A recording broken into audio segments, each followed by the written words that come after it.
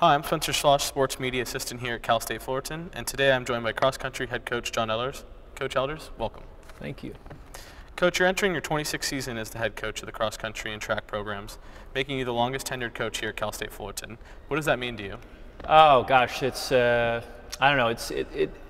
The more I think about it, the more I just think about all the great memories that I've had, and to coach at my alma mater, and build so many great relationships over the years, and so many great athletes that I've had the opportunity to coach, and not just from an athletic standpoint, but just on a personal level, and that's what I think about the most. And then all the great people I've worked with here, and it doesn't seem like 26 years at all. It's gone by so fast, and so it's neat. It's a neat time for me.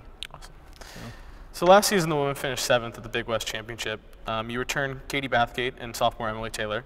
What do they mean, and what other returners do you see make an impact this season? Yeah, Emily led the way for us last year through the regular part of the season. Then she sustained an injury, so she did not compete for us at the Big West meet or the NCAA West Region meet. So that greatly impacted the success of our team at those meets. And so having her healthy this year would be a huge bonus. And she started off last year really strong, and then had the injury at the end. So this year she's maybe not quite in the shape she was at this point last year, but our hope is that she'll improve throughout the year and then really peak at the end. So I'm excited about her, and Katie as well just continues to improve, and she was our top finisher at the Big West meet last year, so we're expecting her to be up front for us. And then the other two that would be worth mentioning returners would be Lauren McIntyre, who's our lone senior. And Lauren was an outstanding high school runner, and hasn't had the kind of performance we've hoped over the last few years, but she's really rededicated herself. And I'm excited about her potential this year to really help our team. And probably really the girl to watch for as our leader is Anna Valdivinos. And Anna was the top runner at our team time trial last weekend. And she's trained really hard this summer. She's our team leader. She's her and Lauren McIntyre serving as our team captains. And Anna's definitely could be not only our leader, but also lead the way, out on the course. So look for her. You made a lot of additions to the roster this season. What newcomers do you see making a big impact? Yeah, we have a lot of new kids coming in, and there's definitely going to be a lot of competition, with those 4 returners, and then there's basically 3 spots for the top 7 left, and I think there's going to be a really great competition for those spots. And the girl with the best high school times is Ariana Fuentes. She's from Catella High School. She was an under 5:10 miler in high school, and really has a lot of potential in cross. She didn't run great in cross in high school, but she's already kind of stepped up and kind of distinguished herself from the rest of the group, in terms of the newcomers. So I really look for her to lead the way with the newcomers. And then Amanda Chrissinger, who's from Vista Murrieta High School.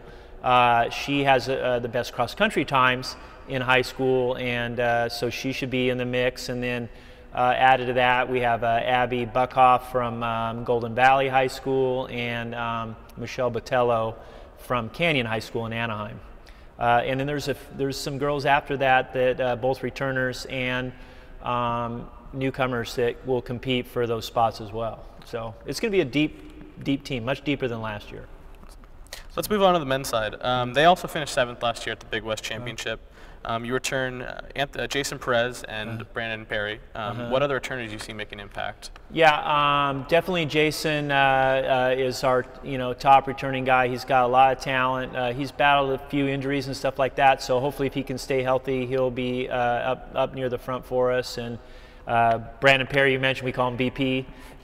He's in great shape and really can make a big impact for us. The other 2 guys, returning guys, I think to watch are Jeff Little, who is a sophomore out of Villa Park High School, and Donald Bernard, who's from Reno, Nevada. And both those guys are in great shape, and Donald actually led the way for us in the time trial last Saturday. So those guys are definitely, those 4 guys would be the core returning guys. You tout this as one of your best recruiting classes. Which underclassmen do you see making an impact this season? Yeah, I mean, there's like, 8 to 10 guys, that could really impact it. Just to highlight a few, we have 3 guys that all ran around 9:15, 9:16 in the 3200 last season in track.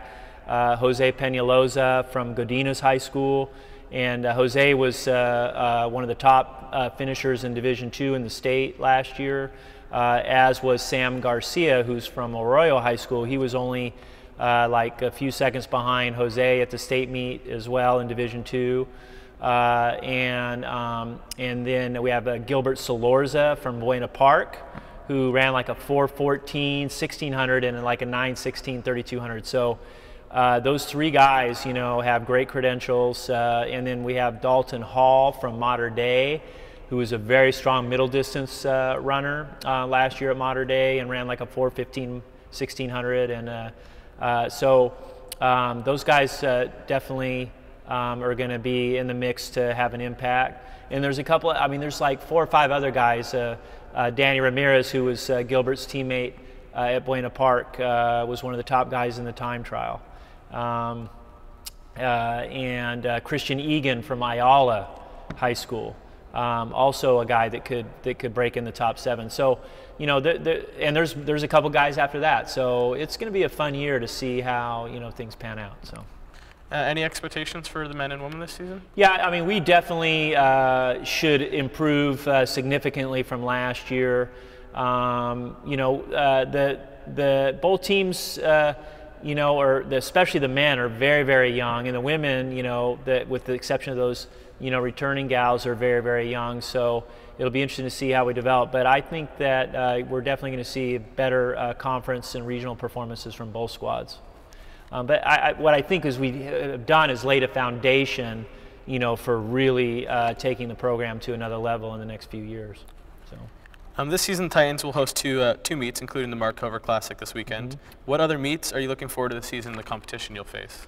Yeah, the schedule is kind of a little bit different than it's been in the past. I'm looking forward to Fresno State, a meet at Fresno State where we'll be running in Woodward Park, which hosts the California State High School Championships. And Woodward Park used to host the NCAA West Region Championships regularly. They're doing a little bit of a new course there, so that'll be interesting. And then we'll get to see Cal Poly there, and Fresno State. I believe San Jose State. So it's a small meet, but it's going to be a good test for us early. The men will run an odd distance. They're going to run 4 miles there, so that'll be interesting.